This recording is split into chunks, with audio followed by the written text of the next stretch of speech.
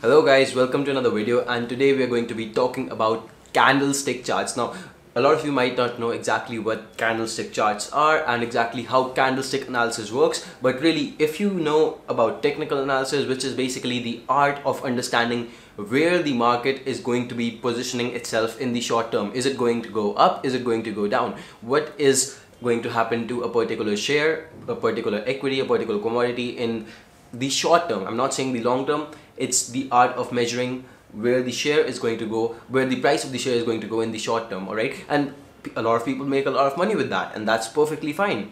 And I'm not saying that you should definitely do that. A lot of people have different strategies. I personally love to swing trade, and usually I'm doing something in the middle of trading and investing. But a lot of people are perfect intraday traders, or a lot of people are just doing investing which is for months and years.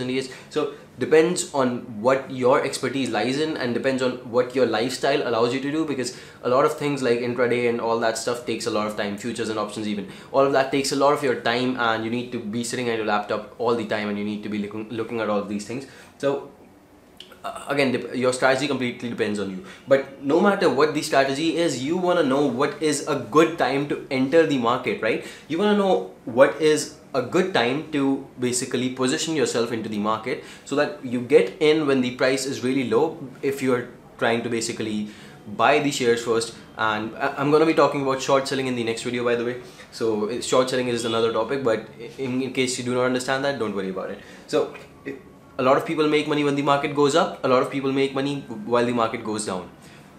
Even though you want to make money in both the ways, everything is same, but the concept that is very common in both of these is candlestick analysis. You should be able to tell that you are buying the share at a very low price if you expect it to go up, right? So you want to maximize your profits, and when you want to maximize your profits, you want to buy the share when it is at a low price, right? And when you wanna maximize your profit when the market is going down, in that case you want to make sure that you're buying at a higher price, so that when it goes down you profit even more. All right, so the art of making money when the market is going down, by the way, that is done using short selling. Don't worry about that if you don't know it yet, but you need to understand candlestick analysis. It will be useful everywhere.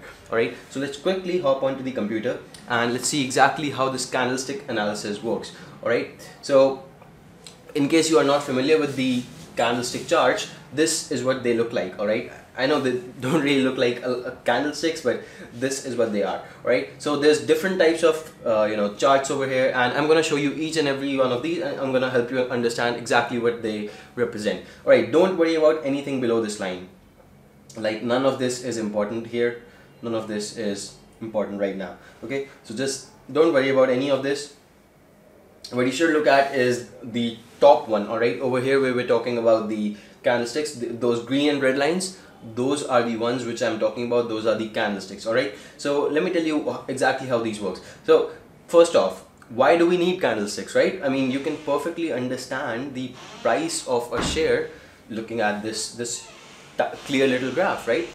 Okay, so let's first understand why we need candlesticks. I mean, you can perfectly identify the trend of the market and really where it is going and what is the price of the stock in the short term or in the long term. Even looking at this clear and concise graph, everything you can just identify, right?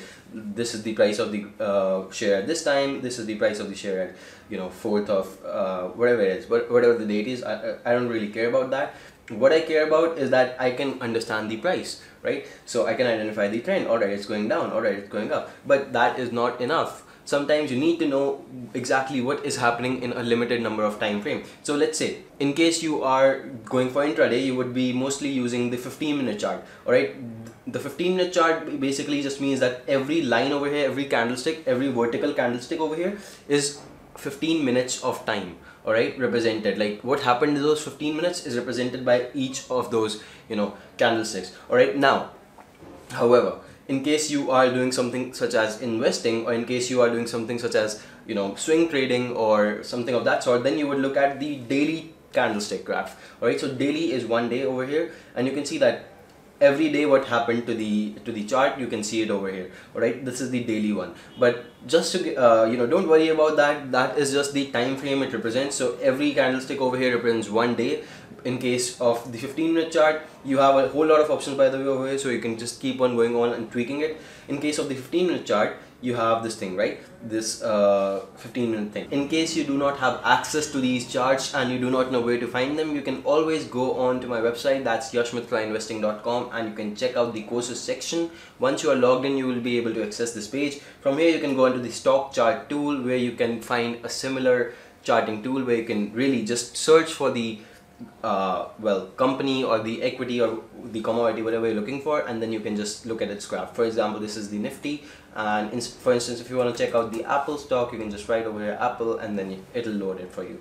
Alright, so again, these are the candlesticks right over here. So we want to understand what they mean, right? And why are there two different colors? We want to understand that as well. Alright, so first off, this is again green and it looks blue, but just think of it as green. Alright, there are two colors, green and red. Mostly that is what you will find. In case it is blue, don't worry about it. It can be blue and red, it can be green and red, but blue and green represent a positive flow and red represents a negative flow. Alright, so exactly what happens, let me just show it to you over here. So let's see, the green candlestick tells you about four things. Alright, let me just draw a quick candlestick over here so that you can understand what happens.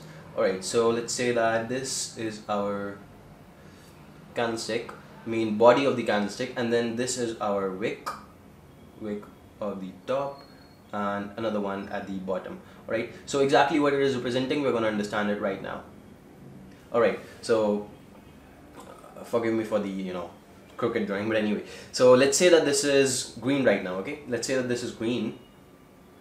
In that case, alright, this is what it will look like, right? So there are four major points on this candlestick that you want to look at. Alright, this point first off, because this is green, so you want to look at from the bottom point. Alright, because this is green, so this point represents the starting price when the 15-minute time frame started. Alright, so whenever that 15-minute time period started, this was the starting price of the share at that time. Alright, okay, good enough. So, by the way, you don't have to worry about the exact price. You will have a chart over here which will basically tell you this is the price, this is the price, this is at this point. So you'll be able to find out the exact prices. Let me just show it to you. Actually, you can see it over here. This is 36 over here, 35 over here, 35 over here, right? So you can identify the prices.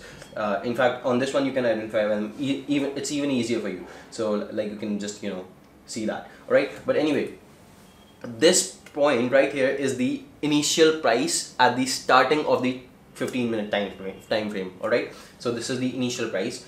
I should write that down. Okay, initial price at the start of 15 minutes time frame. Now again, this 15 minutes is not always going to be 15 minutes. It's 15 minutes because we're currently looking at the 15-minute candlestick chart. Alright, so this is the 15-minute thing for now. And alright, let me actually do it in a different color. Let's say this one. Alright, what is this price? However, we already know the bottom price. Now what is this price? This, as you might imagine, is the closing price. At the end of those 15 minutes, this was the price of that particular share. Alright, so this is the, let me just actually write this down for you so you don't forget it.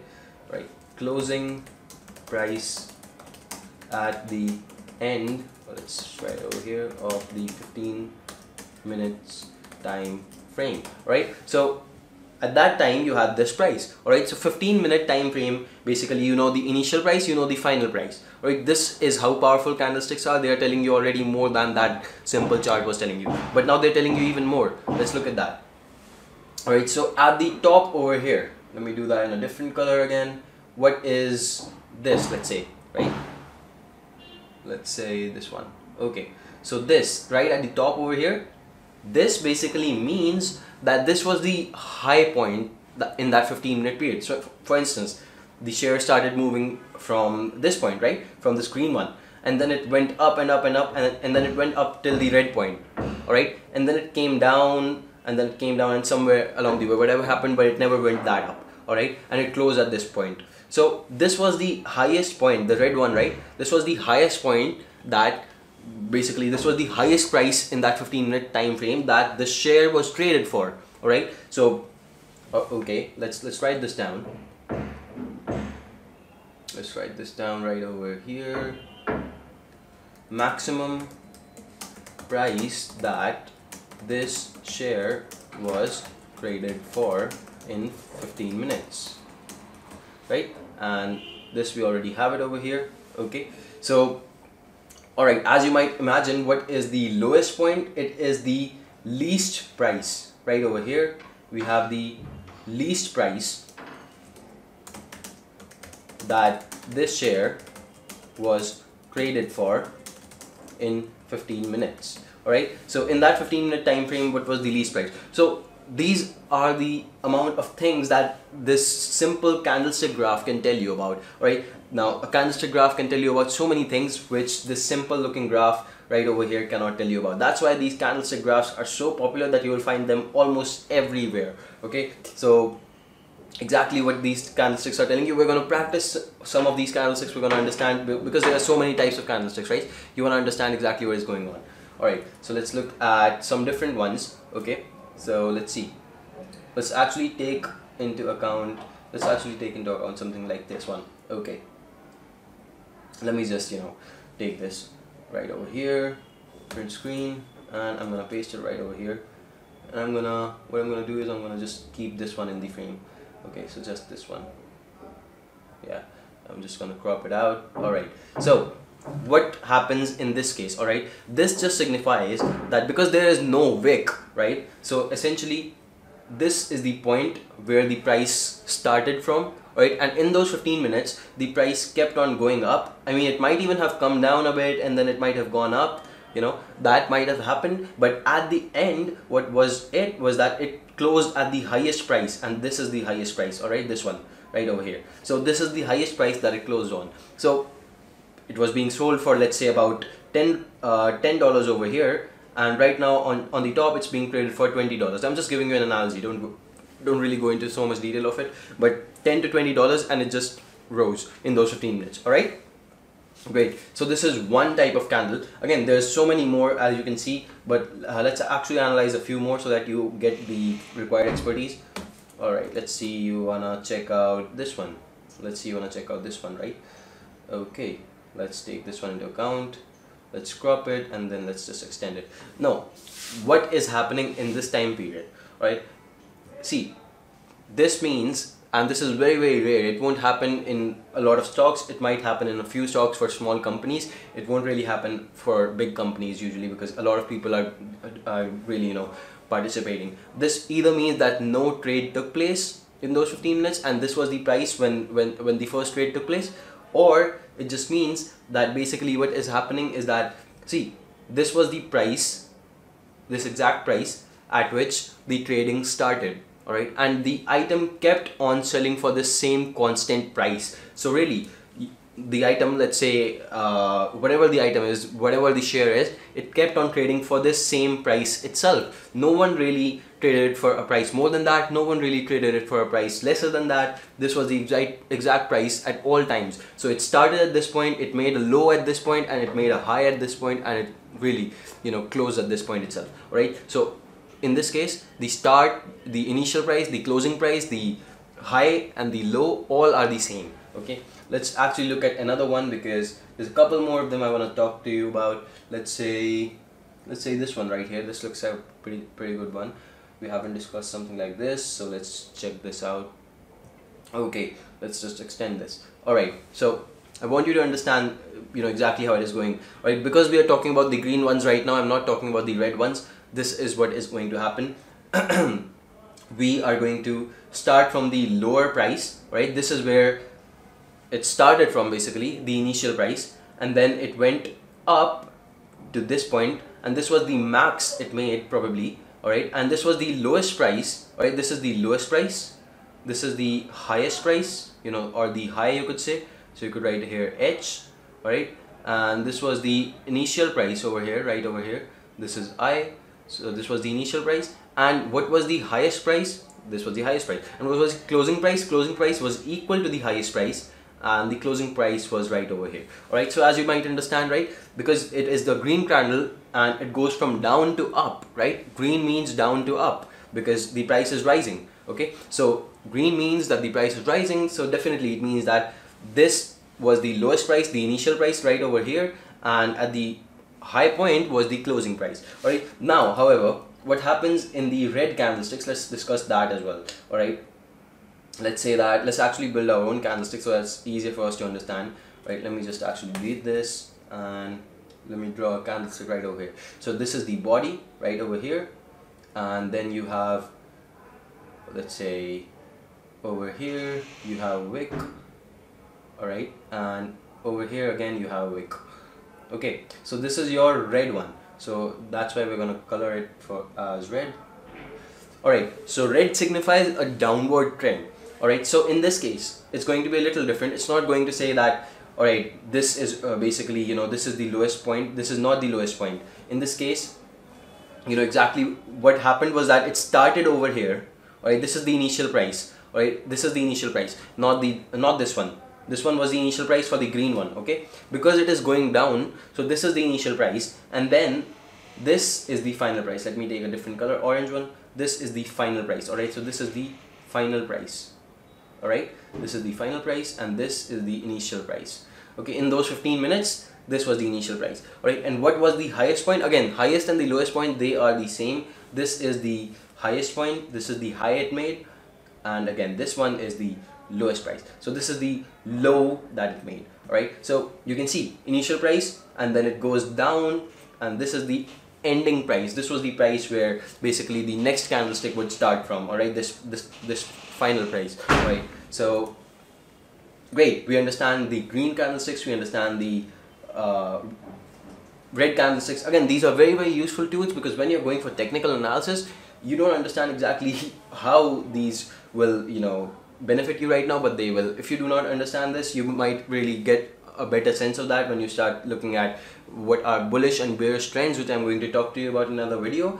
But let's actually take one or two more examples where you can understand these red candlesticks a little better. Let me actually show you right over here, and don't worry if you don't get all of this in the starting. It might seem a little difficult, but it isn't really. Trust me, it gets easier. Alright, let's just zoom in first, because I want to show you different candlesticks. So let's see, let's do this, and let's just look at this one first. Alright, I'm sure you guys know what this is. Okay, so basically in this case what happened was that the trading really started, where did it start? At the bottom or the top? Since this is the red one, the trading started at this price. Alright, this is the initial price. Alright, this is the initial price, and this is also the highest price because there is no wick.